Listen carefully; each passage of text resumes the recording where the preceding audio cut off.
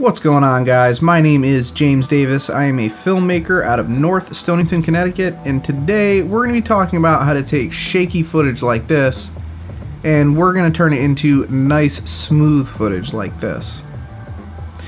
Alright, so this is pretty easy to do. We're going to accomplish this with only one effect, but there's a lot of things that we need to adjust to make it look convincing, so let's just hop right into this and get to it.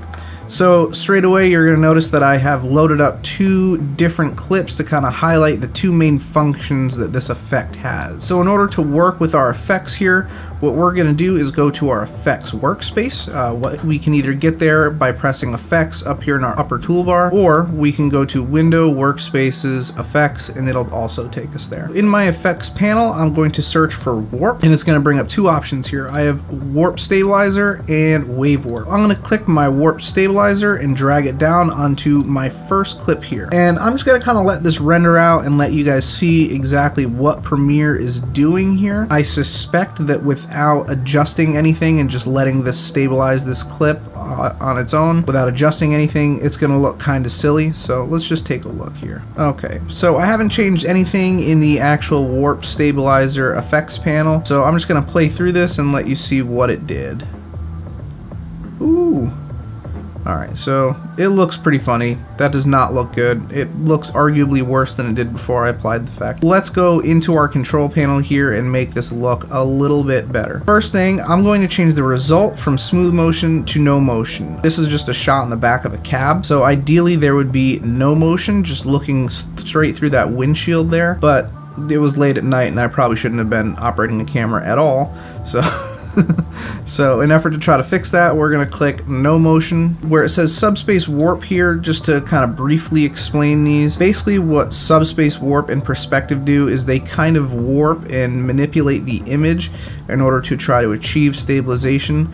When you move to something like position, scale, rotation, or strictly position, it's only letting it adjust those parameters in order to stabilize this footage, so there's no warping. For this clip, or for usually anything that is a no motion stabilization clip, I like to use position only, and basically that's telling Premiere the only thing I want it to do is move this image left, right, up, and down in order to achieve the stabilization. The next thing I'm going to adjust is underneath borders here. It says stabilize, crop, and auto scale. Instead of using that, what I'm going to do is I'm going to click on this drop down menu, and I have a bunch of options here, but the best one for this clip, because it's so dark on all the edges are already kind of uniform, is I can use stabilize and synthesize edges, which basically means that I'm letting Premiere make up video footage on the very edge of these clips in order to do the stabilization. So let's go ahead and click on that.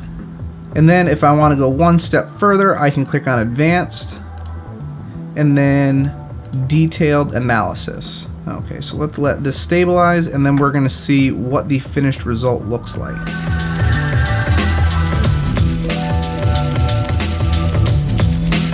Okay, so Premiere has rendered through this. Now, when we do the detailed analysis, I should warn you guys, anytime that you click this checkbox, it's going to require more from your computer to render this out. So in order for us to watch this clip back, I'm actually going to have to render this. So I'm just going to hit O at the end of that clip, enter, and let this thing render through. And we will fast forward through this and get ourselves to the end. Alright, so with that rendered out now, let's take a look through this clip and see what the results are.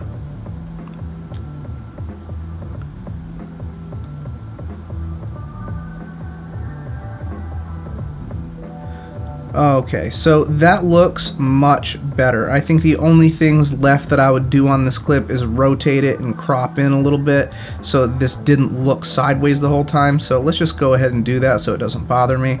So I'm just going to go to Nest so I can bake that warp stabilizer right into there. I'm going to scale in on this, maybe 5-8%, and then I'm going to rotate it to like right there. Now it looks more straight. I'm going to render this one more time with this all straightened out and see what the final clip looks like. Okay, so this clip has finally finished rendering. I should mention anytime that you adjust your warp stabilized clip, whether you trim it down or lengthen it or do anything else to it, it's going to ask to reanalyze. So anytime you change anything within that clip, you're going to have to re-render this out. So let's just play through this and see what we're left with. Okay, so that's much better. There's still a little bit of bouncing in the frame, but I kind of like it. It looks sort of natural, like the movement of the car. So that's not bad. So let's move on to our second clip now and warp stabilize this clip. So I'm going to go grab my warp stabilizer, drag it down onto here. And I'm going to go ahead and jump into my warp stabilizer and just start adjusting things that are going to need to be changed here. First thing, I'm going to leave this on smooth motion. This is a moving clip. I'm kind of panning around this Bugatti for this clip. So I do want smooth motion. I don't want no motion or it's going to do some really strange things. On the smoothness here, I'm going to turn this down.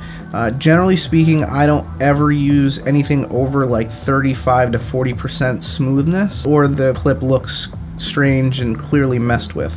So I'm going to go to, let's say, 25% for this one. I'm going to leave it on subspace warp and I'm going to let it render out and just kind of see what it looks like here before I make any final decision. This is with 25% for smoothness. We left it on smooth motion, which is what it'll default to when you drag this effect onto your clip, and subspace warp. So let's just preview this and see what it looks like.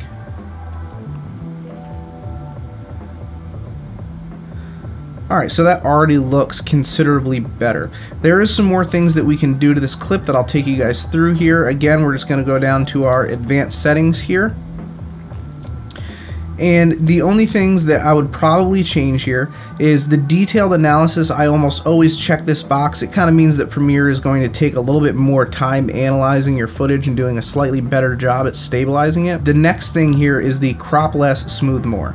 And just to give you a basic description of what that does, if I move this from 50% and down, it's going to crop less of the edges of my frame here, which is going to result in less stabilization and less crop. So I'm not going to have as much stabilization within my clip, and it's going to be less cropped in. If I move it over 50%, so from 50% to 100%, it's going to crop in more and it's going to smooth it out more. So I'm giving it more to work with in order to essentially smooth that clip out. I'm going to leave this at 50% because I kind of like the result that we already have here. This rolling shutter ripple here, the only time you would ever need to use the enhanced reduction is, let's say you did like a whip pan or something like that and you're trying to stabilize a clip that has some sort of really fast whipping pan in it where it exposes the rolling shutter of your camera.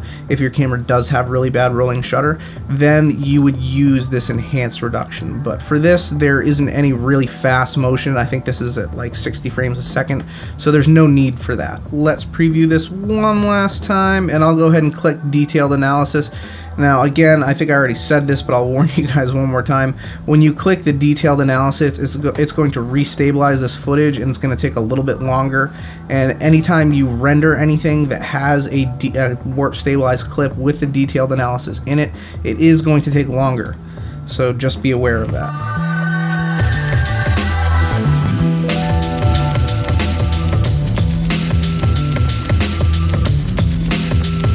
Okay, so this is all rendered out, so let's preview this clip and see what it looks like.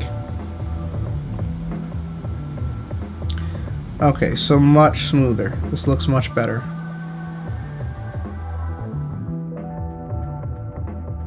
Alright guys, well that is how to apply the warp stabilizer onto clips and to make your footage a little bit smoother than it may have been straight out of camera. Another tip for you, if you guys are using this in a rough-in, let's say you just drag and drop a warp stabilizer onto a clip and you're still roughing something in and previewing through all this stuff a bunch, and your computer's really bogging down to try to work through all that footage that you've applied all these effects to, something you can do is turn off your global effects so you're not watching the effects and slowing the computer down. And the way that we do that is we can go over here to our preview window. You're going to see this little FX button right here that says Global FX Mute underneath it when I hover over it. If you don't have that in your preview window, just go to this little plus sign to the right here, and it'll give you all the different buttons that you can put down here to have access to. So I would just grab that FX button, drag and drop it down here, and it'll give me that option. And when I click on this, you're going to notice it kind of zooms out a little bit. It gets rid of that crop because I'm not viewing that warp stabilizer anymore. And now my computer doesn't have to work quite as hard to get through this clip. And then if I turn it back on, there it is. Again, if you found this video helpful, please subscribe to the channel, guys. Throw me a thumbs up. I really appreciate it. If you have any suggestions for new videos, please drop them below in the comments, and I will see you on the next one.